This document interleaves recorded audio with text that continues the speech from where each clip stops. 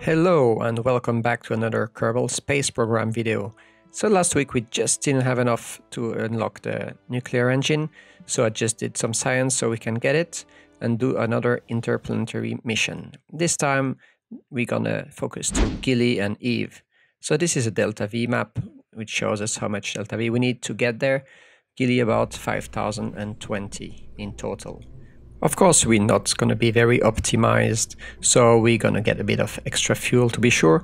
So here I start building our lander, putting some experiments and science data on it, some RCS, monopropellant and normal propellant.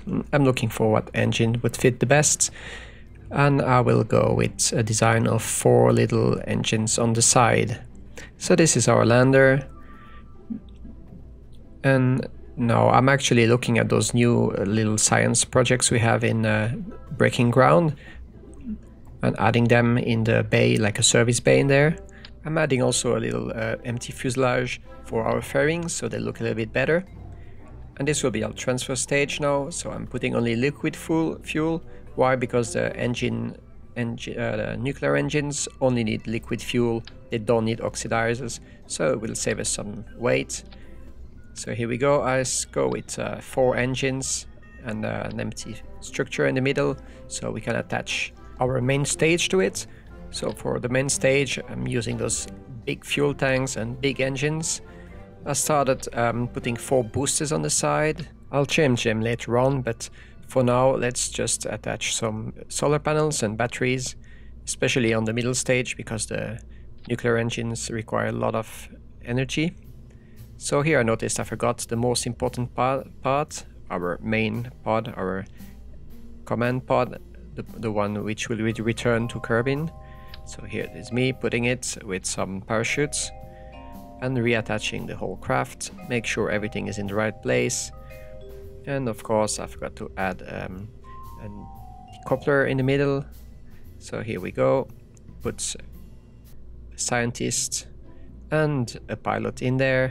And here is me changing the boosters, as I said, for just standard engines with standard fuel and fuel lines in the middle.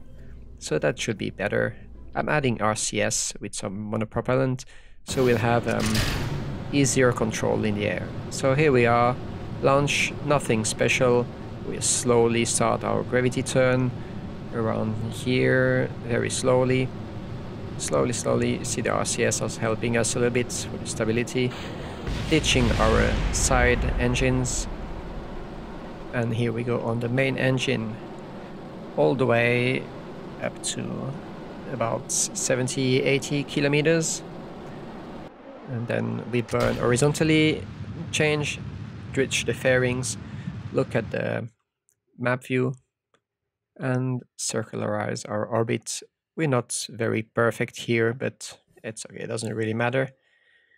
So everything is in place, extend the solar panels, set Eve as our target, and here, thanks to this little mod, we can see where Eve has to be in comparison to us. So right now I'm just circularizing my orbit a bit more, and here we see that Eve is too far away. It needs to be about 50 degrees. So I go to the track station because we can fast forward the time faster than when we're flying. So we go, flying again, now at the right spot, and here is our ejection angle. So of course we need to eject, we need to start burning when we are inside meaning towards the sun, or Kerbal it's called in Kerbin. Why? Because the orbit of Eve is smaller, is inside our own orbit. So here we go, our main burn.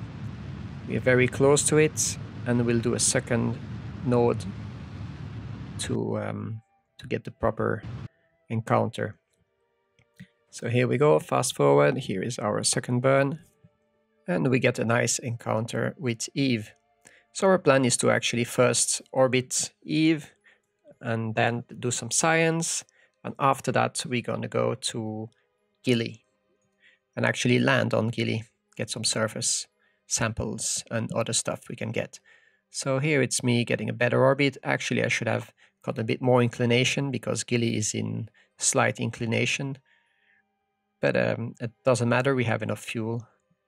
So here we are doing science high above Eve first. All the science with our Bob, our scientist, so we can reset our experimentations. There we go. Now we go on a retro burn to get caught by Eve's sphere of influence, and there we go. We got an orbit, and let's get Bob outside to do some science close above Eve. Eve's beautiful purple atmosphere, very deadly. We're not gonna land on Eve yet, we're not ready for that. But we're gonna go to Gilly instead. So here we have to do a little inclination change because Gilly is at 10 degrees approximately inclination. So here we are, but Gilly is so small that you won't be able to get a proper encounter. But don't worry, just get a close enough approach, that'll be good enough. And once you get near Gilly, we just do some small tuning and get, there we go, get very close. As you see, the sphere of influence is really, really small. So just a little bit of delta V is enough. There we go, some science high above Gilly first by Bob. He's used to it now. He's been doing a lot of those. Get back into the ship. Retrograde burn. Of course, we're a little bit late. I was just hoping it wouldn't be too late, but it's all good. Get a nice round orbit. Why? Because we're gonna have to rendezvous with the main ship later on. Here we ditch the lander, get Bob into lander. Bob's gonna land for us. So again, this lander is totally overkill, but it's okay. Gilly is so small it has almost no gravity, so it's very slow going down and it's probably impossible to crash. So here we go, ever so slowly going down, down, down. There we are, doing some more science just above Gilly, and we're on very high inclination, but it's actually okay. Our lander is pretty nice. There we go. Let's get Bob outside and take some surface sample and do some science, and of course plant a flag.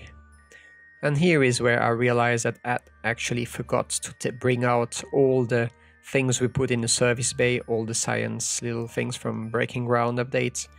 Totally forgot it. But oh well, whatever, we'll do it next time. So here I try to get a nice rendezvous, but since Bob is not the pilot, we don't have the maneuver nodes possibilities, which is a bit of a pain, but it's okay, it's not too bad. Also, as soon as we put a bit too much prograde, we get out of the sphere of influence and we get thrown around Eve again.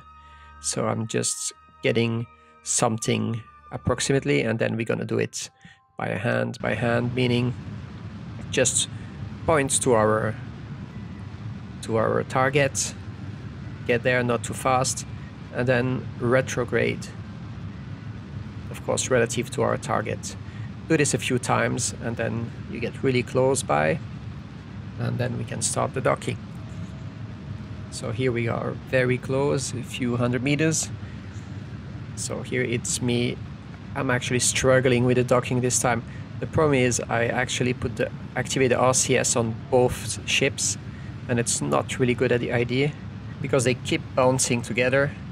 But as you can see, after I deactivate it, I got a nice docking, transferring all the science to the main pod and transferring all the fuel remaining in the lander into the main tanks, so we're sure to have enough fuel on the way back. Here we are, transferring the fuel, putting ourselves into a crash course with Gilly so we don't leave the lander behind, detach the lander so it will crash, and put ourselves back into Eve orbit. So here we are back into Eve's orbit, and now we're gonna try to find an encounter with Kerbin again. So I'm trying different things on getting to a close encounter, which is good enough. We are doing our main burn on the way back. We should have more than enough fuel, should not be any problem. Here we are, very close encounter, good enough. We'll do a second adjustment maneuver in the middle with some inclination change and a little bit of retrograde. So we get close to Kerbin, there we are. Here we see we just gonna get about 50-60 kilometers above Kerbin, so be sure to be caught by the atmosphere, but not too much so we won't burn up. Here we go, fast forward, we are back into Kerbin's sphere of influence. And let's brake, let's burn retrograde and a little bit radial, so we just end up the rest of our fuel before ditching our tanks and mid-stage. There we are, out of fuel, ditching the stage, and all that's left is for us to land. So we wait, and it gets really hot in there. It doesn't show that it has a blader shields, but I think they do have, otherwise would have burned up. Get the parachutes out, enjoy the views on the mountains, land and actually get a bit more science from up there, and have a look at all this science we gathered. Amazing. So what should we spend it on? We could spend it on better solar panels, a bit more better antennas, and of course more science experiments. And that's it for today. I hope you enjoyed this episode. If you did, comment, like and subscribe, and see you next week. Thank you. Bye.